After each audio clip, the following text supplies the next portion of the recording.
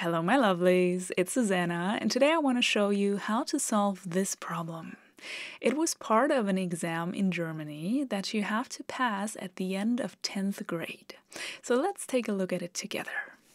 In the square ABCD lies the line DEFB.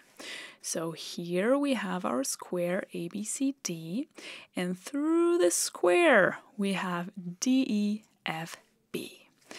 It is given that the length of BF is 8.5 centimeters. So BF is here, that is 8.5. The length of EF is 8.3 centimeters, so EF here is 8.3. The length of AB is 16.7, so that is the length of the side of the square. It's 16.7, and because it is a square, we have 16.7 here as well. And beta 1 is 52 degrees, so this angle here is 52 degrees.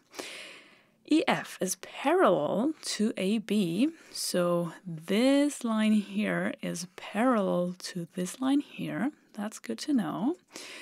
Calculate the angle delta 1. So this angle here is what we're looking for.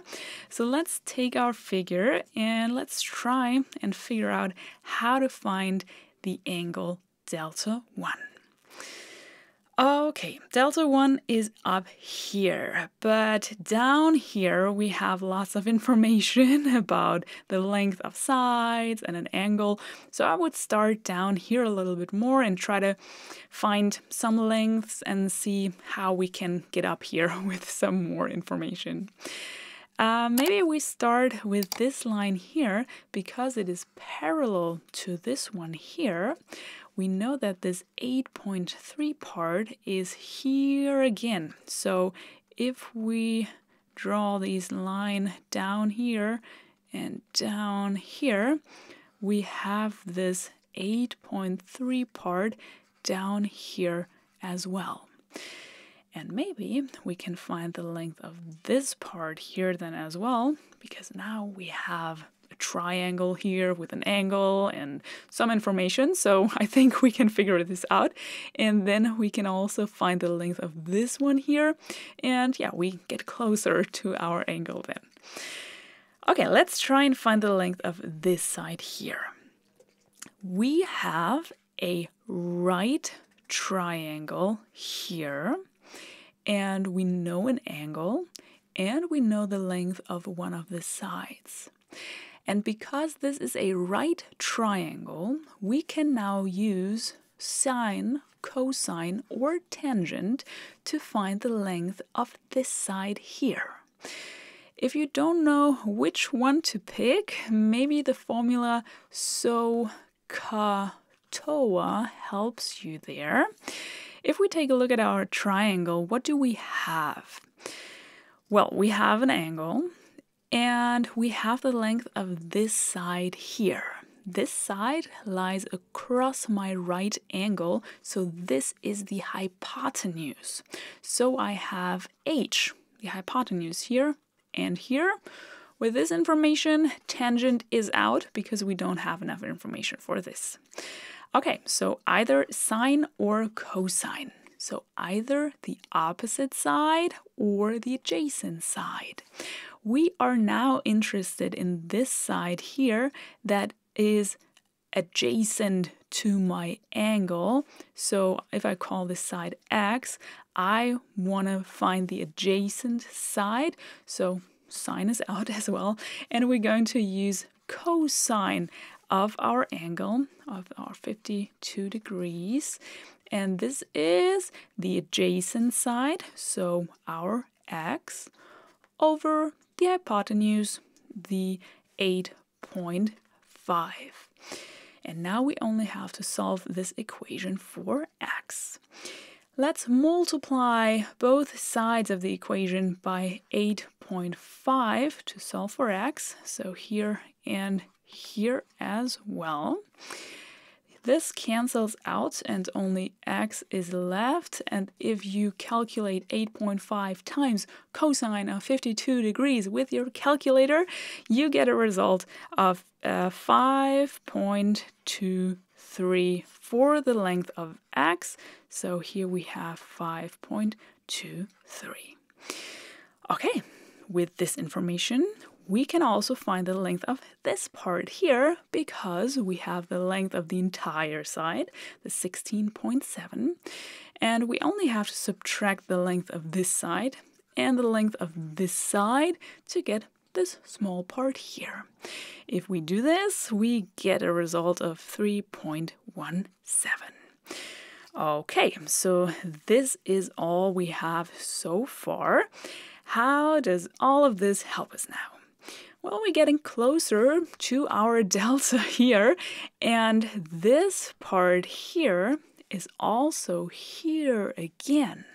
So if we draw a line here that is parallel to this one here, we know that it is of length 3.17. And like this, we've created a right triangle here as well.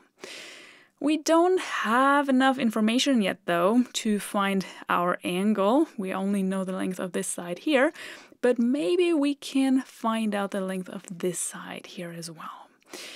Not yet with the information we have, but if we had the length of this side here, then, because we know the length of the entire side, we could also find this length here. So where do we find this green length again? Well, here, for example, or also here again in this right triangle. If I call the length of this side B, we can use sine, cosine, or tangent again to find the length of this side. So, ka, toa can help us again. We have the hypotenuse still that lies across our right angle. So hypotenuse is there and there, tangent is still out. And this time we want to find the side that lies across my angle. So the opposite side this time, opposite here, cosine is out. We are going to use sine this time. So sine of my angle 52 degrees equals opposite side, opposite of my angle is B, over the hypotenuse, that is still 8.5. To solve for B, we do the same thing. We multiply both sides of the equation by 8.5. This cancels out, and we get a result for B. If we multiply these two with our calculator, we get a result of 6.7 for our B. So this is of length 6.7, which means that this part is of length 6.7, which means that this length here is the entire side, 16.7 minus 6.7, which equals 10. A nice number. So, with this information now, we are ready to find delta 1. Is it sine, cosine, or tangent? So, ka, toa. This time, we don't have the hypotenuse, by the way. So sine is out, cosine is out.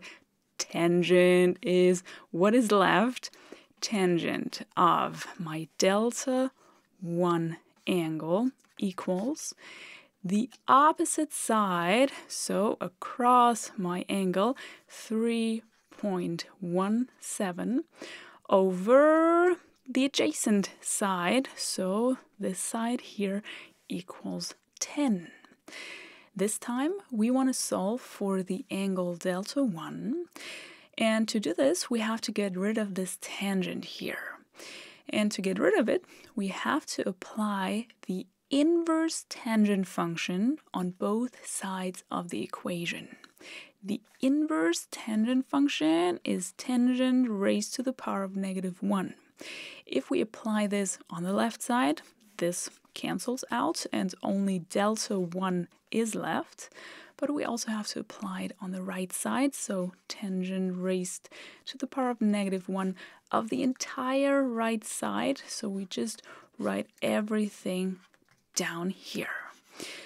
And now you just type this thing into your calculator and we get a result for delta 1 of 17.6 degrees, and we solved this problem.